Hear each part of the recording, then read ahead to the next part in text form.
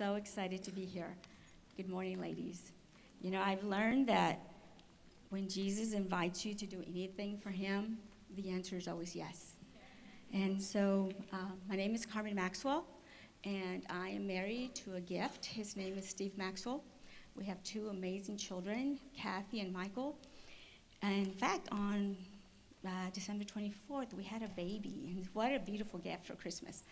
And I have the most amazing job in the whole world. I get to hang out with some radical modern-day heroes at SOS Ministries. And so if you're here from SOS, let's give God a shout.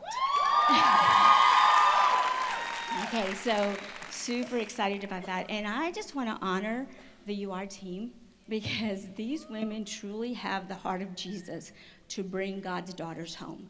And I'm so honored to call them my sisters.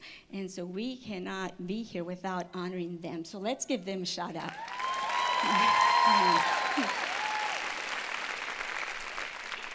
And so with that, let's just go to the Father.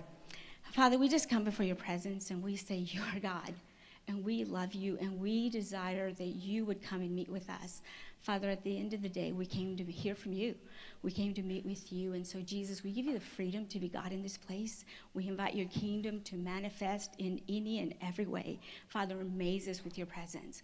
Father, we want to know you and make you known in this place. So glorify yourself here. In Jesus' name we pray. Amen. Okay, so the Word of God says in John chapter 1, in the beginning was the Word, and the Word was God, and the Word was with God, who was with God from the beginning.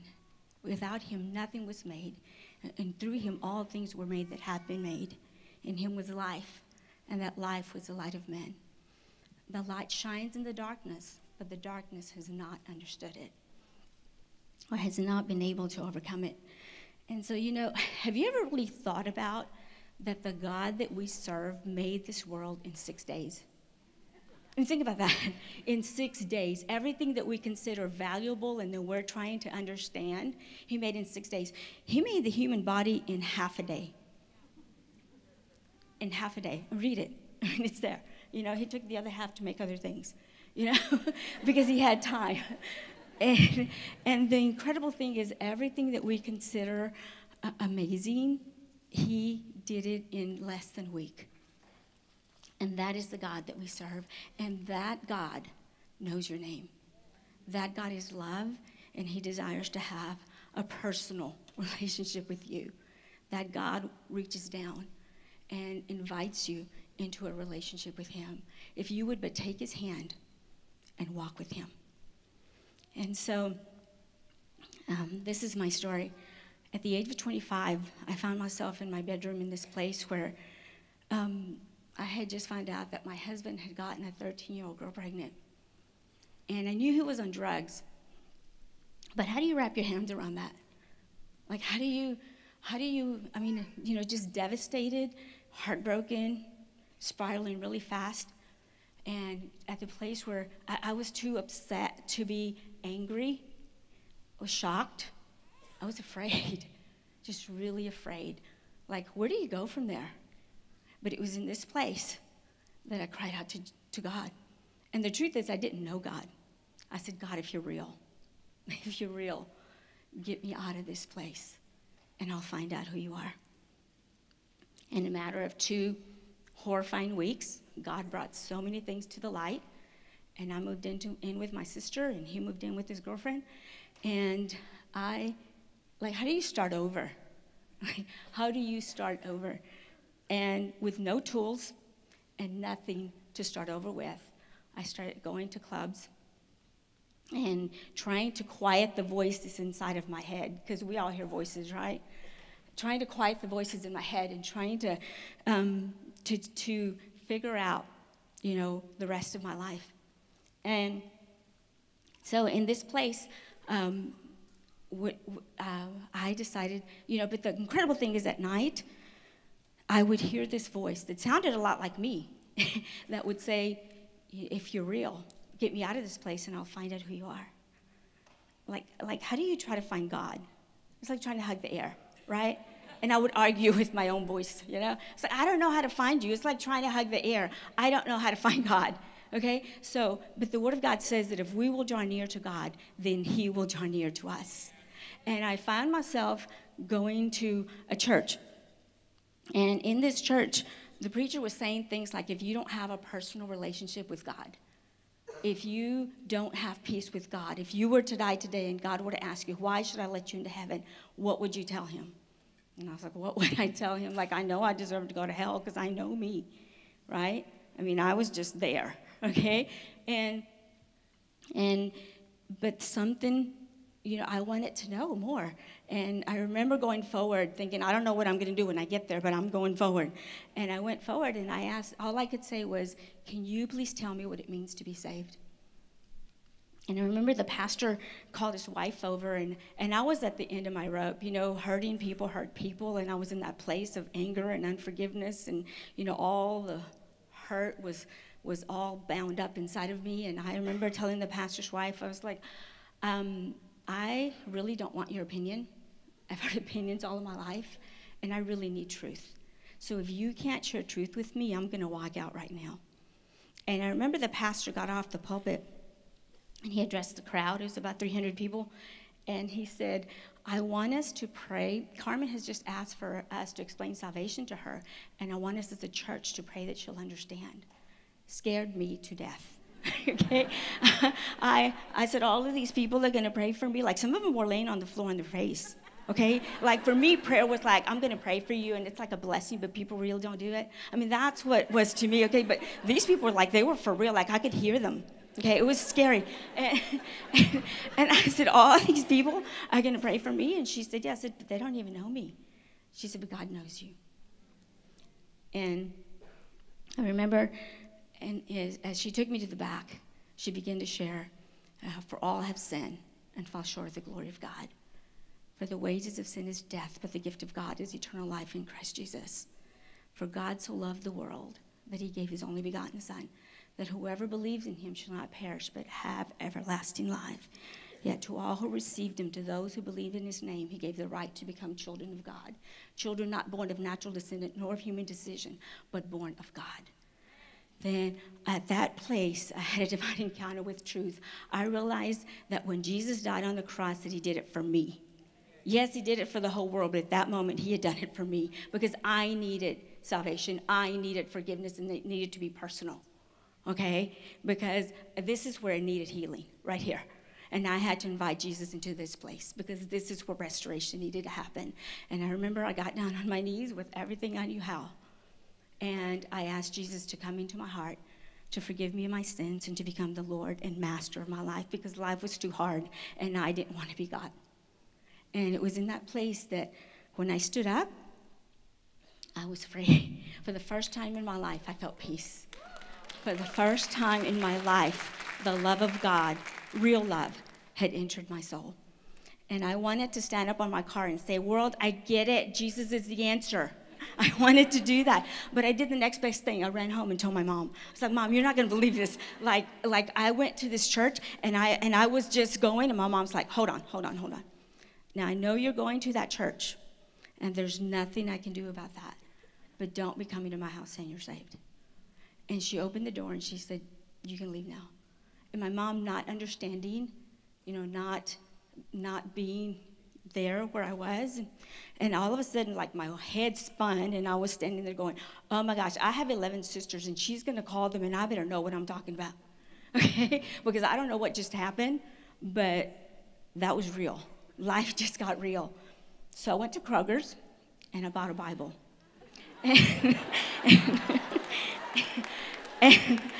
And so for 3 days, I didn't work, I didn't sleep, I didn't eat. I decided I need to know what is in this book, because if it's real, then I need to know that. And if it's not, I'm going to close it and pretend this never happened, because life is real right now.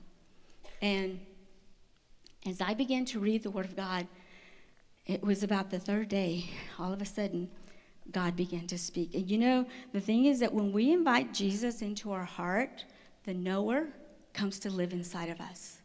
And the knower wants to have a relationship with the Father. And the knower knows the Word of God. And all of a sudden, the Word of God began to speak. And it said, single barren woman, you who never bore a child. Shout out loud, you who were never in labor, because more are the children of the desolate woman than of her that has a husband, says the Lord. Stretch your tent curtains wide. You will spread out to the right and to the left. Your descendants will dispossess nations and settle in their desolate cities.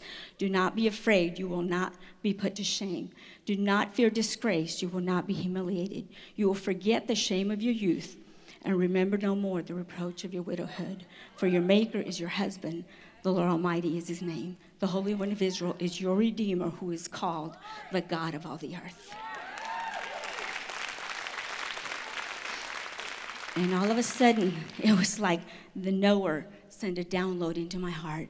And all of a sudden, I knew that I would have lots of spiritual children. And I knew that I belonged to Jesus. I knew that I knew. And it was in this place that I surrendered to the will of God. I said, Jesus, if that's what you want me to do, whatever that looks like, because I have no clue. Remember, I'd only been a Christian 3 days. I surrender. You know, people say that Jesus becomes all you need when Jesus is all you have. It's all I had, and it was more than enough. Okay, and so it was in this place that I decided, okay, well then I better know what I'm talking about again. So I got into every single Bible study I could, and people they didn't even want me in their Bible study classes because I would ask too many questions and wouldn't let nobody else study because I needed to know. Okay, I joined every single ministry that I could and wanted to be a part of everything that God was doing in our city. In 1993, there was 57 gang-related shootings in Bryan. And it was in this place that I decided, since God has a plan for my life, I'm going to go into the streets and talk to those kids. And I went out there and started this little Bible study with my little gang member kids. And one of them got shot. Like, it was only a week old, and one of them got shot. And they asked me to go to the hospital to pray for their friend. And we went to the hospital to pray for their friend. He was in ICU, and so I put my hand on the door, and we were all praying for this boy that had gotten shot. And when I opened my eyes, J.J. Ramirez was right there next to me praying for the same door. Now, me and J.J., we were not, friends for a long time because, he was my ex-husband's drug dealer. And so, but, a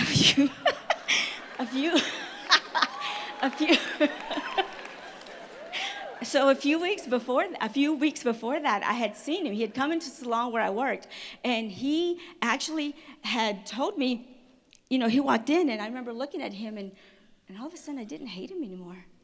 And I said, what are you doing? And he said, well, I'm trying to live right for Jesus. And I said, I can tell, because I don't hate you anymore. Because God has a way of breaking that dividing wall and bringing children out of darkness into the marvelous light of Jesus. And so it was in this place that that JJ invited me to a prayer meeting at his house. And I was like, okay. So went to this prayer meeting, and there was JJ, who was an air-conditioned man. There was Arthur Hernandez, who was a concrete man. And JJ was an ex-drug dealer. Arthur was an ex-drug user. And there was Albert Contreras, who was a pesticide control guy. And then there was a 15-year-old boy and a hairstylist, yours truly. And that was our prayer meeting. How about that? But God, who is God all by himself, uses the foolish things of the world. Because one thing we had in common in our little Jesus Pampers is that we knew that Jesus was the answer to the problems in our city. And as we began to pray, God put it on J.J. Ramirez's heart to have a tent revival in the worst part of our city. And so and he decided on October 31st, because we were going to take back our city for the kingdom of God. And so on October 31st, there was a prayer meeting that happened that took a block long. The people in the city got wind, and they came out to pray. And so what started out to be a 2-day revival ended up a 3-day revival. It was slushy, icy, cold, and freezing, but the kids showed up. And we even made our flowers like they were hand-drawn, and we made copies at Apple. Y'all remember Apple Tree? We made copies at Apple Tree, and we passed them out, and the kids came. And there was so many kids out there, and the glory of God fell in the tent. It fell. And that's the only way I can explain it, because the kids were on their faces crying out to God and asking God and repenting of their sins and asking Jesus to come into their hearts. And all the believers that were there, like me, like everything religious fell off. Like, it was just Jesus. And who cares about anything else? It's just Jesus. And, you know, I couldn't even stand still. I was jumping up and down, and God was amazing. The altar was full of gang paraphernalia. There was drugs. There was stuff. Like, I don't even know what some of that stuff was. But it was everything the kids were getting rid of.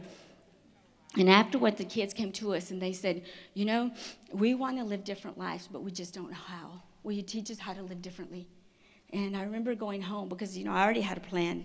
I already had a plan. So I wanted to know, okay, God, what do you want me to do with this? Like, I can give all my money to this because, you know, I like to work, and I can pray because I do like to pray. Or I can disciple. Like, I don't know about that because those kids are crazy. But, you know, if you want me to disciple, I guess I can do that. And, you know, and again, I believe that God can speak consecutively through the Bible anywhere. And I happen to be at the Great Commission. And I know the Great Commission. Like, I had read it, studied it. Like, I know it. And all of a sudden, again, the knower begins to speak. And he says, go into all the world and make disciples. Like, the one thing I didn't think I could do. Like, I can give money, right? I can pray, disciple. Okay, God, but what do you teach kids like this? Baptizing them in the name of the Father, the Son, and the Holy Spirit, and teaching them to obey everything I have commanded you. Teach them what I have taught you. It's like, okay, God, but like they have guns. Okay, like they're not nice sometimes, like, you know. And he says, but lo, I will be with you always, even to the end of the age. And so if you go with me, let's do this, okay? So, yes, I said yes to God. And, you know, our surrender sometimes is just yes, okay? I may have had plans for my life, but yes to God. That's where surrender comes in. Not my will, but let thy will be done. So I go to my first Bible study. There's about 35 teenage girls. And I break up 3 fights before I ever get in there. I never had a fight in my life. I used to be really meek and quiet. They delivered me from that. So I break up 3 fights, and nobody's paying attention. They're taking bets in the back to see who can make me cry first, and I'm about to cry, but I decided not to, just to spite them. So so I've been studying for 5 years, and I'm saying this because I know God has a sense of humor. So for me, it wasn't what Bibles to do I teach, but which one. Right? So I thought, I'm going to teach these kids about prayer. They're going to see God answer prayer, and they're going to be believers. And so I talked to them about prayer. Not that they were listening, but I was talking.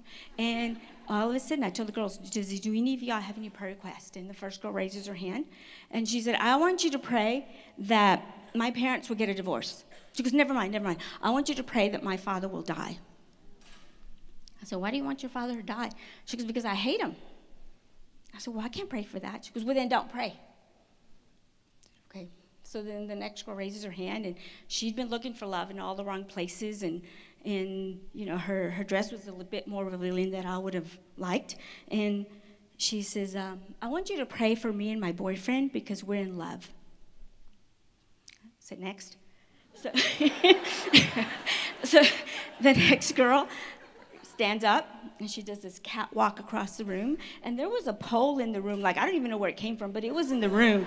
And she does this thing around the pole, and she says, I want you to pray that when I grow up, that I will become an exotic dancer, because that's always been my life dream. And the Bible study was over, and and so I go to the bathroom because I'm trying to relieve my eyes, and there's a girl she's already crying. Her name is Erica, and she says, I said, Erica, are you okay? She says, I hate my life. I wish I could just die. She goes, my mother's boyfriend keeps having sex with me, and nobody does anything about it. I said, does your mom know? She said, yes. I said, well, if you will give me his name and number, I will make sure the police finds out, and it's going to stop. And so she gets this ray of hope and writes it down, hands it to me, and I'm against the wall. Like, I've never gone to the police. Like, I'm scared of police. Like, I don't know what to do with that. And I walk out, and there's this little girl, I was thinking she should not even be here. Maybe 9, maybe 10, she didn't even, like, her body was still a baby. But she was cute as can be. You know those Hispanic girls with black, long, shiny, wavy hair with the big Hispanic eyes? And she was holding this Barney doll, and I was like, okay, she's cute. I'm going to go talk to her. And I got down on one knee, and I sit, and her friend Laura says, Susie wants you to pray for her. And I said, okay. I said, Susie, what do you want me to pray for? She said, Laura, you tell her. She goes, well, Susie's pregnant, and she wants to have a girl. I said, Susie, how old is your boyfriend? She says, well, he's 18, but I'm not sure if this is my boyfriend's baby or my father's baby. So I got up and walked out. So I go, and I didn't even pray for her. And I went to my car, and there was all the boys had ransacked my car, and they told me I'd been jacked, which means I'm not going to get my stuff back, but that's okay. So I'm leaving. And I go to my house, and I got the 5 years of Bible studies in the trash. And I didn't have enough strength to stand, and I crawled on the side of the wall, and I sat down and I started venting. That's what spiritual people do, right? I started venting. I was like, God, they don't even like me, and I don't even like them, and that baby she's pregnant, and I have to call the police, and all of a sudden the knower begins to speak inside of my heart. And he says, do you love me? And I heard him, I read it. He told Peter that, right? So I knew the answer. I was like, well, Lord, you know that I love you. And again, the knower sends a download in my heart. And he says, Carmen, what you're about to do, you cannot do it for yourself because you're about to make a lot of mistakes. And you cannot even do it for those kids because it's going to be a long time before they're even grateful. And you can't even do it for your church because sometimes they're not going to understand. But if you do it for me, because you love me, then one day I will say, well done, good and faithful servant. And that will have to be enough for you. And so for 25 years, I have had the privilege of leading at SOS Ministries, leading our women, leading our teenage girls, because I love Jesus. And that has to be the motive behind anything that we do for the kingdom of God. And as even in my own life and in the life of the women that I lead, a lot of times when we want to get a hold of Jesus and we want to walk with him, sometimes things don't get fixed right away. Like sometimes our kids, they know we're Christians and they still cuss at us. Like sometimes they do. Like sometimes, the kids at SOS, they still do that sometimes, And sometimes our marriages don't work out right away, And sometimes things, they just don't happen right away. And then we read verses like, cast your cares upon him because he cares for us. And as we read these verses, we go into the throne room of God, and we throw all of our problems, everything that we are, at the kingdom of God, and we should. But then, like spoiled children, we walk away.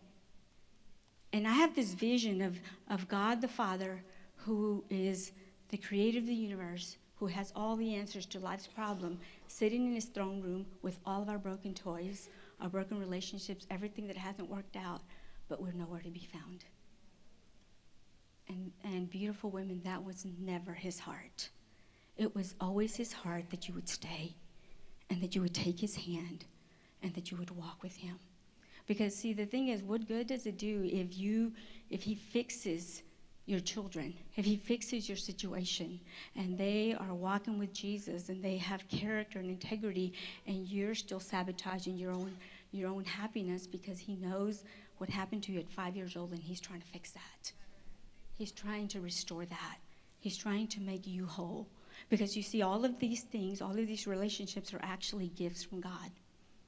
Your children, your marriage, your friends, they are actually gifts from God. Either you're going to be a gift to them or they're going to be a gift to you. But they are gifts from God. And the beautiful part is that as we walk with Jesus, he wants to teach us, restore us, and teach us how, give us the tools to be able to utilize these gifts to their greatest potential so that they can be enjoyed, so that they can be cherished. God truly desire is that we really would have heaven on earth. But it happens as we walk with him. It took a long time for me to get messed up, and I can't expect Jesus to do it in 2 weeks. Okay? I was 25 before I came to know him. So how do we do this? We spend time in his word. We spend time in his word. The word of God says in Psalms 19:7, the law of the Lord is perfect, restoring the soul. The statutes of the Lord are trustworthy, making wise the simple. The precepts of the Lord are right, giving joy to the heart. The commands of the Lord are radiant, giving light to the eyes. Do you need your soul restored?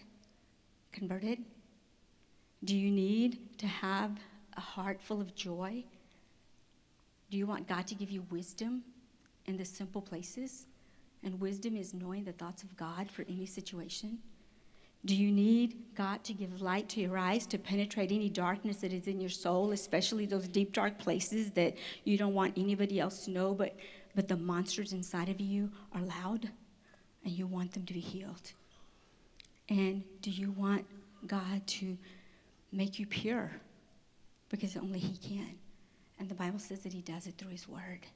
And that's why He wants us to stay in His Word, because it has the power to proclaim the dawning of a new day.